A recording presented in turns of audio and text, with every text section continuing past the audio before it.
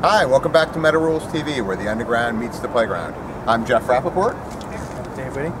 Okay. So, what interested me about you was years ago when I tried to get in the radio show was that you're a foodie, right? Yeah, I like food. I love food. Okay. So, you used to do a blog, but you stopped, right? Why did you stop doing that? I don't know, lazy, I guess.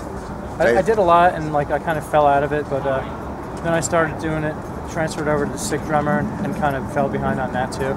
So I guess I'm my own worst enemy. But I have tons of things cataloged, tons of things to talk about, food destinations all over the U.S. and some parts That's right up your alley, dude. as well. Yeah. I just need to find motivation to do it. I saw a list recently of your favorite foodie destinations. I would like actually to know what was like your worst, maybe like your most overhyped or disappointing foodie experience. It's kind of hard to think. What would be my worst experience? Mainly chains, overhyped chains.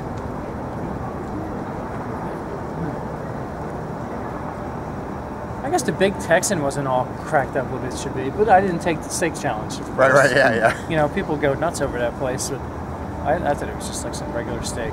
Have you ever taken a food challenge? Nah, it's not for me. I actually did once. Yeah. I got my name on the wall, and it was enough forever because it made me feel like shit for about a day and a half. Did you eat 50 Ruts Huts hot dogs? No, I ate like 4.5 pounds of spicy noodles. Oh, really? In LA? At a Japanese restaurant in Rochester, New York. Oh, okay. Yeah. And I got my little face on the wall, but that was it. It was cool. I know they do a ramen challenge in LA. This like super insane heat. Yeah, it was. Not many people are able to do it. It was super hot, but it was actually the hardest part for me was not the heat, and it was so hot, like temperature hot. It was soup. Oh, You're really? trying to eat soup fast. Yeah, it's that's not an good. easy thing to eat fast. I ate 3 garbage plates in Rochester. You did really? In one day. Yeah. Wow. Yeah. Man, you were My hungry. friends thought I was crazy. You know, I was actually, I have to say, I'm going to go on record that I'm actually disappointed by the garbage plate. Because I like the fact of getting all the food, but I kind of thought when you got a garbage plate, it was all combined together into like a sandwich. That would have been even better. Pretty cool twist on it. Yeah. Yeah, for sure. They make one, if you're ever around this area again, up in Collinswood, they have this place called the Grease Truck. Oh, Collinswood in Jersey? Yeah, you've been there? Near Collinswood Auction? No, that's Collinswood, the other side of, I think it's Central Jersey. Okay. This is Collinswood, New Jersey. It's like... kind of near Camden? It's actually probably like 15 minutes from here, but they have a place called the Pop Shop. Right. And it has a sandwich called the Grease Truck, and it's basically like a garbage plate on a bun. Oh, cool. It's got hot dogs, hamburgers. Oh, really? Yeah. It's like French the fries, Barnyard onion Brawl. rings. Yeah. Everything on it? Yeah, good stuff. That's cool. Now, what food experience did your bunghole find the most unpleasant? The chili competition in Atlanta. Yeah? Yeah. There was like 150 different chilies. Wow. You're sitting there, Gordon. You saw And you ate all of them. Yeah, it's a tough thing to deal with. It's funny you say that because there's actually around here they have a chili fest that I go to every year, and it's basically you would definitely like it. It's all metalheads that cook chili, and then we all get together and test them and all that. It's Eli runs that. Yeah, right. Okay, Yeah. So yeah, I have an open invite to that, but I'm just busy every time it comes up. you should definitely go. It's a lot of fun. Yeah. Yeah. We had like I actually won a chili cook. The first time I entered a chili contest in Richmond, I won. Really? Yeah. I wish you would have brought some for me because I would. Yeah, I haven't made it since. Yeah. It was the first time, only time I made chili.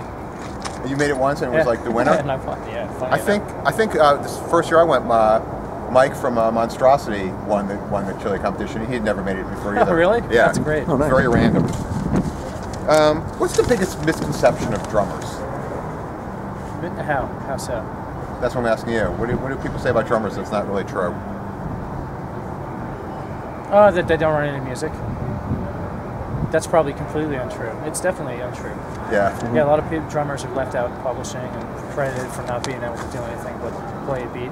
But as Dave Lombardo said perfectly in a Modern Drummer conference years ago, like that riff that people write ain't going to go anywhere without your beat. That's exactly right. So drummers are writers and contributors to music. All right, going back to food because we have to wash it down now. What's your favorite beer? My favorite beer? My favorite beer is Pest Mortel.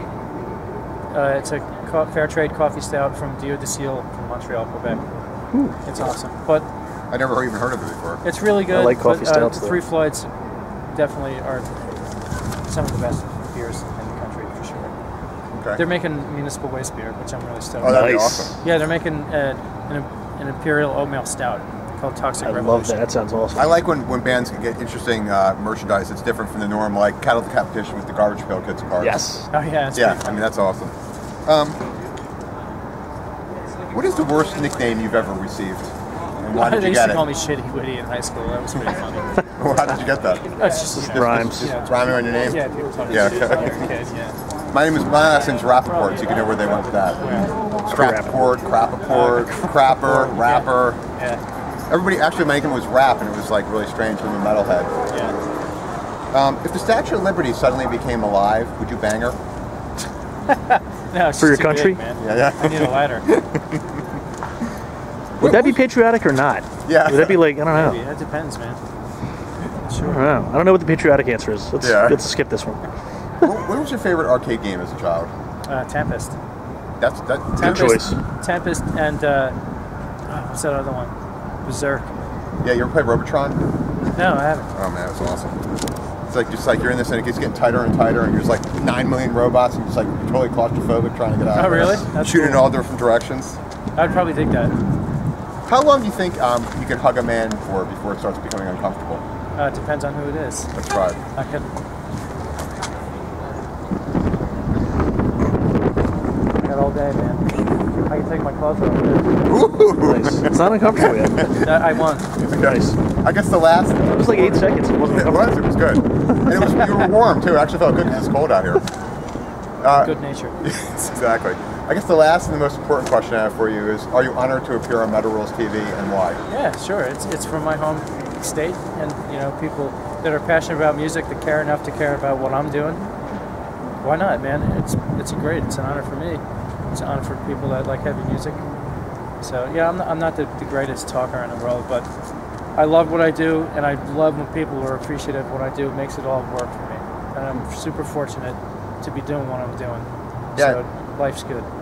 So now you're in about 9 million bands. Do you have any time to plug anything you want to plug or promote or anything right now? Websites? I'm working on a bunch of different projects that don't really have a name, and I'm actually there is one called Argonauts, which is the post continuation of Burnt by the Sun, so to speak. Oh, nice. Kind of a darker, heavier version of it, a little bit more groove based, laying back from the speed a little bit. Okay. And it's my yin and yang, Municipal Waste, and that Waste is speedy and fun, energetic, and this is down tuned and it's like kind of dark, and I get the 2 different drumming styles, so it works nice for me. Anything else coming out, or tours, shows? Oh yeah, we're doing the Anthrax was nice enough to invite Nice. Municipal Waste on the next tour in March, and it will be Anthrax, Exodus, us, High on Fire, and Holy Grail. This should be a hell of a time. Yeah, but We you're know playing about the it. truck, Actually, right? if you go on the Anthrax website right now, you'll see our clip talking about it. Oh, cool. Yeah. Awesome. You got the highest praise on there. Oh, yes? For me, yes. Oh, thanks. That's cool. Okay. I guess that's it. Yeah. Thanks a lot, man. Thanks, Jack. For your time. Yeah, yeah. Thanks for climbing the fence. Sure. Thanks. No, this hand. All right, hold on. You got it on film, right? Right. Perfect. He's still Now there's filming. proof. Yeah, thanks. Okay. Rock on. Thanks, guys. You got it. I'm not going to jump the fence again. I don't know